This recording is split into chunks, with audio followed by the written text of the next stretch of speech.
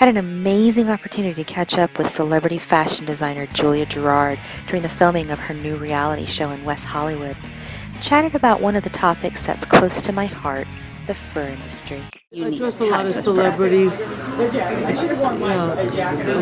does that feel? How does it feel to see your stuff out there? It feels right. Yeah. It feels like a dream. I always say you are your dream. That your dream is not a fantasy. Mm-hmm. So when celebrities wear my things, I feel like my dream is that I'm aligned with my stars. Okay. Okay. Yeah.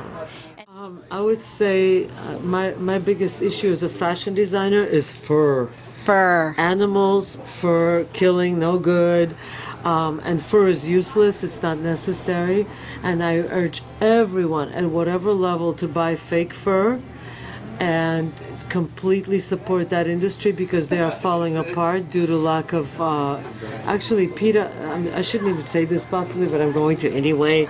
PETA is probably the biggest problem that the fake fur industry has. Okay. And PETA doesn't want anybody to wear any kind of resemblance to fur or skin because they want to be free to do what they've been doing for years, which is to spray you, annihilate you for doing it. And they need to change their ways. They need to reinvent themselves, knowing that there's nothing wrong with the faux fur industry.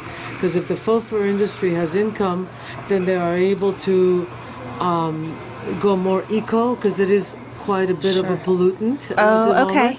Yeah, it's a problem. And at the same time, it's solving a humongous problem of killing animals.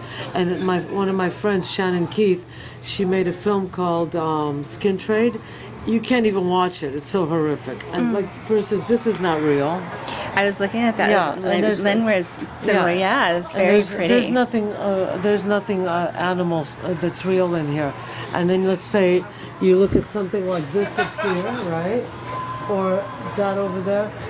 I was donating something to the Humane Society, and they decided that it looks too real, so they didn't want to take it. Give me a break, man. You know, like, what the hell? So they have this whole thing because they're affiliated with PETA. Okay. And PETA, I'm sorry again, PETA really needs to reinvent themselves because the time has come, it's caught up with them to reinvent themselves. Sure. And if they don't support the faux fur industry, then the designers are so romanced by the fur companies. They're giving hungry designers, which every designer is hungry unless they're Versace, they're giving them six-figure incomes to design their furs for them over and over and over again. Okay. And it's really pathetic. Okay. And Norway, who is one of the biggest fur manufacturers in the world, has banned fur from its runways as of February 14th this year. Really? How did that happen? Do you know? They got to them. It just got to them. Yeah. Interesting. Yeah. Interesting. And I'm from Russia. I was basically raised in fur diapers. I had a fur bed cover. We had fur. Everything was fur. And so now it's just something that just really touches your heart to just... Yeah, and I'm about to launch a whole fur thing as far as I found a way to recycle old furs.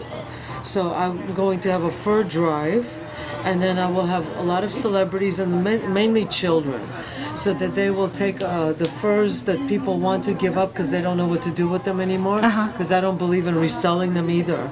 So they will donate them. We will shave peace signs in them, and then have the kids paint them a certain color and donate them to the homeless shelter, but all over the world. Well, thank you for sharing that. I know it probably isn't the easiest thing to share. As a fashion designer, that's my pet. That's my pet project.